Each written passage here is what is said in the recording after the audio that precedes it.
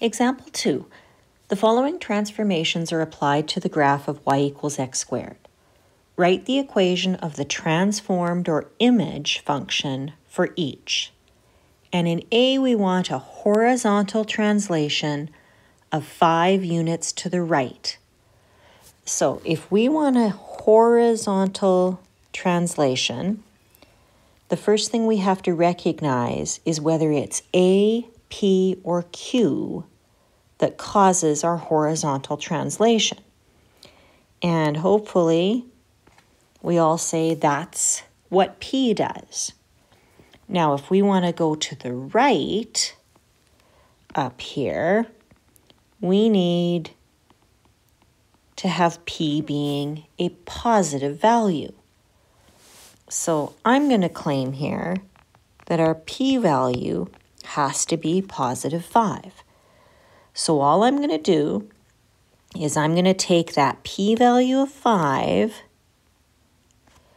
and I am going to substitute it into my vertex form in place of P.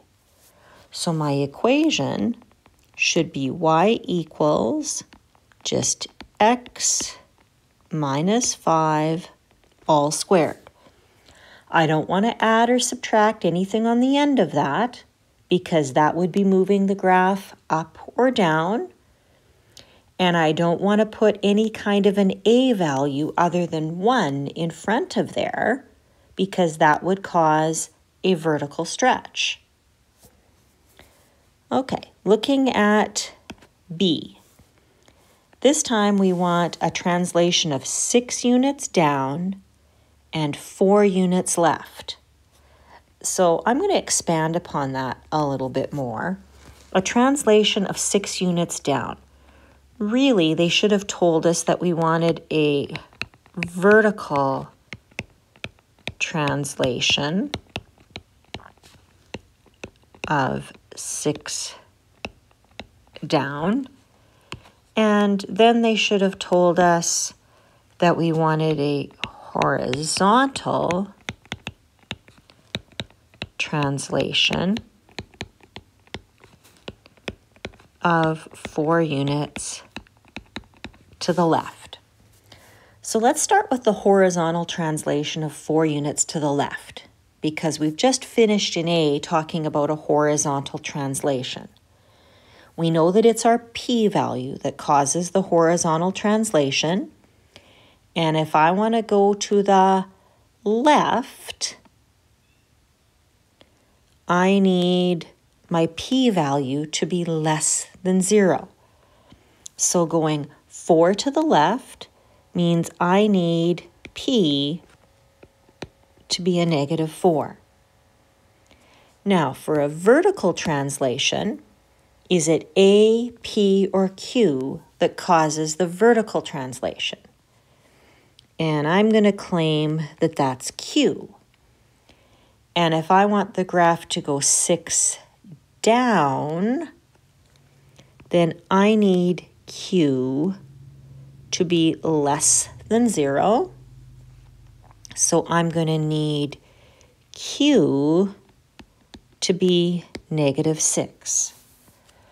So what I'm going to do here is I'm going to just start by rewriting this vertex form. Sometimes I call it the skeleton. It's just kind of like the outline that we use, or the template, to substitute into. So I am going to take this P value of negative 4, and it's going to come in here in place of P. And then I'm going to take the Q value of negative 6, and that's going to go in for Q.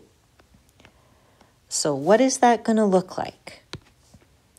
Well, I'm going to have y equals, I'm not changing A. A is just 1. I'm not going to put anything in front of here. Otherwise, I'm going to get a vertical stretch. I'm going to have x. Remember, that minus sign is built in there. So it's just in place of this green cloud, this circle, that I put a -4. And I'll tidy that up in one moment. And then in for Q goes a -6. Now, inside that bracket, minus a minus is going to be plus a positive.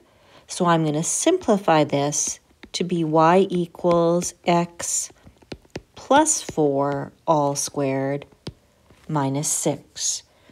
And that